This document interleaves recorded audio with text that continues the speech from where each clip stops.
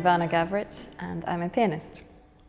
So about a decade ago I was listening to a performance of the Haydn D Major Concerto, and I was really surprised and intrigued that in the program notes it stated that the finale theme, despite its Ronda alla Ungherese title, was thought to be of Bosnian or Croatian origin.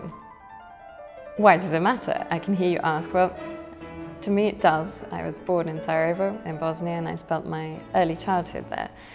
And it's a city, and the whole region is so rich in culture and it's so diverse that I'm always very keen to celebrate this, even through a short outing of a folk song.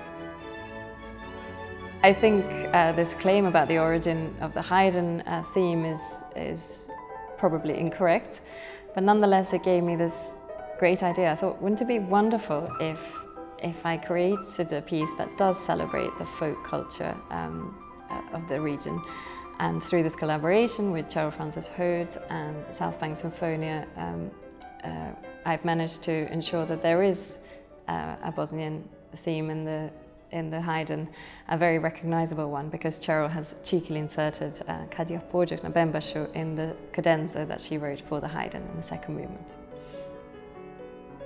I really love playing the Haydn. It's great fun to play. It's really, you can't help but have a smile on your face for most of it. And it also has, I think, undervalued lyricism in it, especially in the second movement. And this added knowledge that perhaps there's a hint of somewhere of where I'm from made it that extra special for me. I think I probably do play it in a much more rustic feel, and I can imagine all the folk songs of my childhood while I'm playing it, so that makes it extra special for me.